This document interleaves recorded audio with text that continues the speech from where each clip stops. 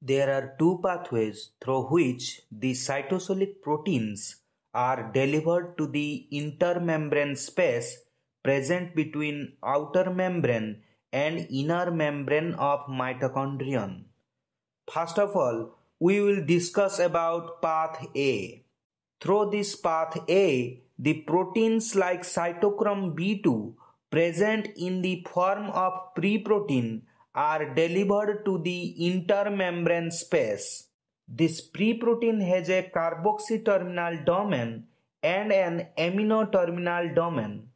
This cytochrome B2 pre-protein has two different N-terminal targeting sequences. One is intermembrane space targeting sequence. This sequence is a hydrophobic segment. Another is matrix targeting sequence. The outer membrane of mitochondrion has transmembrane proteins like TOM20, TOM22 and a translocation channel TOM40.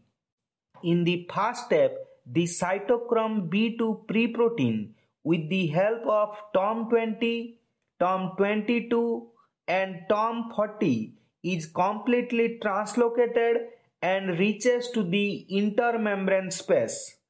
From the intermembrane space, the pre-protein is incompletely translocated through inner membrane with the help of transmembrane protein TOM44 and TIM23/17 translocation channel.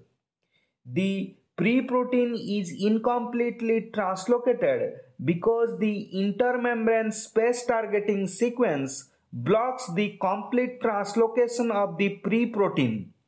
The inner membrane of mitochondrion has a protein called as matrix protease.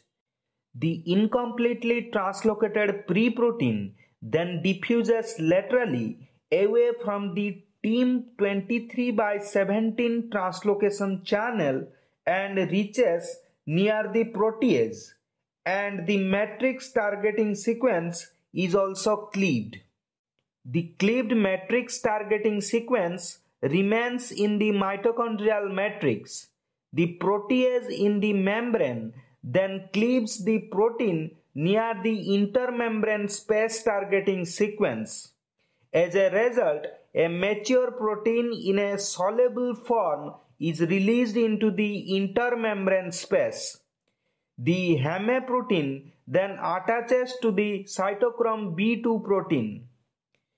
An enzyme called as cytochrome C hemolysase is responsible for covalent attachment of heme to cytochrome C.